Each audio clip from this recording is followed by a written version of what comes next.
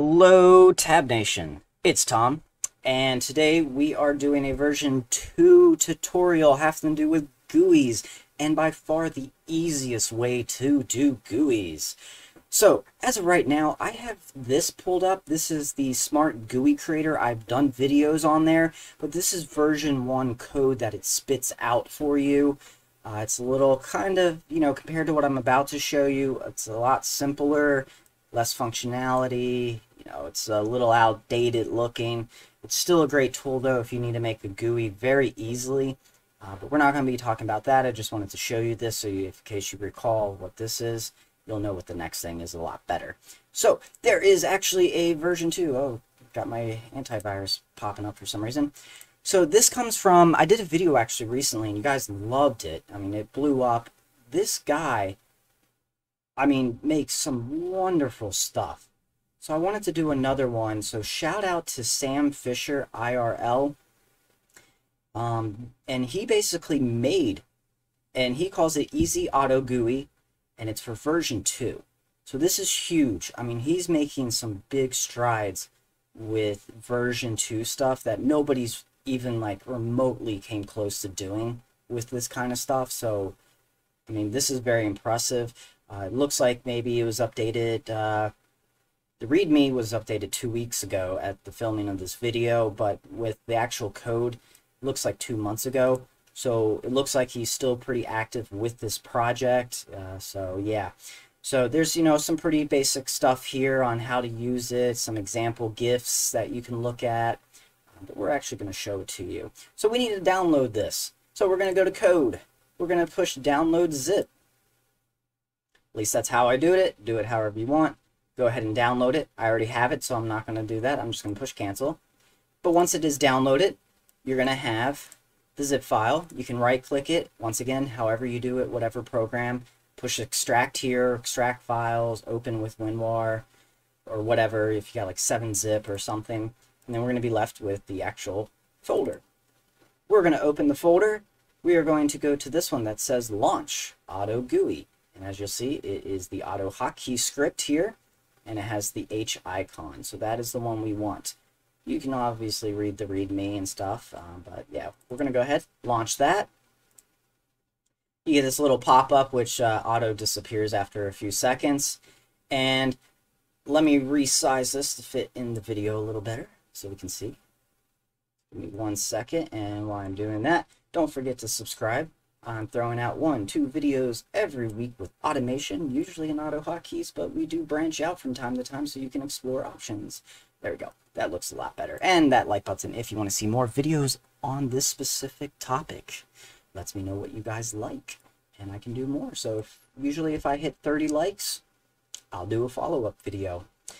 Alright, so it's kind of the same thing, in a sense, but, this is very nice looking. I mean, this looks really nice. And it has a lot more going on because here you can actually see the code. And the great thing is this code is live. In the old version of the Smart GUI Creator for version 1 AHK, the code you only get when you go to like File and say like, copy to clipboard or whatever.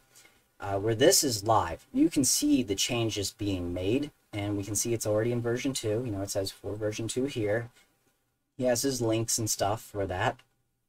He also has like the AHK v2 converter, an auto GUI creator. I'm not sure what the difference are between that. I'll have to check that out actually. So here's our GUI. Now watch this. Right here where we have our show command, we have our width and our height. So we'll just look at the height. It's 420. We're going to go ahead and we're going to make this smaller. And as soon as I let go, boom, those numbers just updated. Now the height is 182. So yeah, it's pretty cool. It changes very easily. And you can move this wherever you want. If you want to see the code, you can. So yeah, let's go ahead and take a look at our control types. Pretty much has a lot of the same stuff that the version 1 custom or Smart GUI Creator has. I did notice there are a few extra options that aren't available in that one, so that's pretty cool. So we're just going to keep it simple, just so you can see. We're going to do a button. We're going to click. It creates it. we can then, resize it. We can see the outline of what it's going to look like. We'll do that. I like that. And then we can move it. Okay, I want it right there. And look, there is our handler, as it's being called here, so our function. And so that's there. We can right-click, change the text. We'll keep it as OK. But let's go ahead and copy it. We're going to go ahead and paste it. Move that, kind of line it up. Obviously, I'm not trying to make this perfect for you to do. Change text. We'll call it close. Boom. We got our close button right there. As you can see, we got them down here for OK and close. We can, let's add an edit box. Maybe you need some input. Drag that to where you want it. Make it a little longer. Boom. Got all that in there. There's our edit right there in our function. And yeah, people can type here. So yeah, I mean, that's pretty much it. Now, you can sit here and copy and paste this code, put it into your IDE or your script, however you do that, and you're good to go. Now, something you will notice is that the window, when I click on here, it actually hides itself. It disappears. So we just go up here to show and hide preview, and we got it back.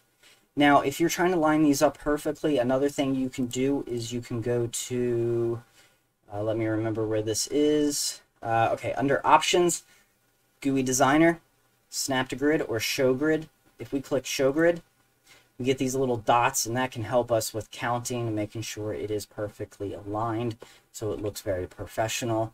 And then you can go back to it and get rid of Show to Grid, and then that's what the GUI is actually going to look like. So it's nice to be able to switch back and forth. You can push Execute, and obviously that's the actual what it's going to look like. And it will have the functionality, but obviously there is no functionality here because I haven't added it yet. So that's fine. Another thing you can do is when you're down here is you can go ahead and actually code in here. This has a built-in IDE that is editable. So that is very cool.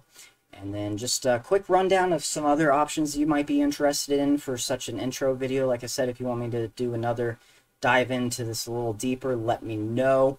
But we have right here convert to executable, so that's cool. We don't have to open the AHK interpreter executable thing. We can do it straight from here, and you just save it where you want. And I mean, look at this. There's just the amount of options are insane. They can be overwhelming. Obviously, a lot of these you probably don't need to use, but that's up to you. You can change the title of it. Obviously, it starts with window, my GUI. So we can change that, and then say show preview, and there's the title right there. It's now my GUI. So as you can see, it changed it here. My GUI, my GUI, my GUI, and so on. So yeah, this is very powerful. It does have some debug functionality where you can do start debug, break, stop, all that. Like I said, I haven't even began to inspect all the options and play with them, but I can. So yeah, this is just an intro video. If you guys have any questions, let me know in the comments below. Obviously, I'm going to put the link in the description below, linking to where you can download this like I showed you at the beginning of the video. And once again, shout out to Sam Fisher IRL. Had to remember the name. But yeah, shout out to him. Great stuff. I mean, it's crazy some of the things I've seen on his GitHub that he's done. So he's knows what he's doing very well and is making some very universally wanted stuff that we all definitely are happy to use. All right, once again, let me know what you guys think about this video, and I will see you on the next one. Have a good day.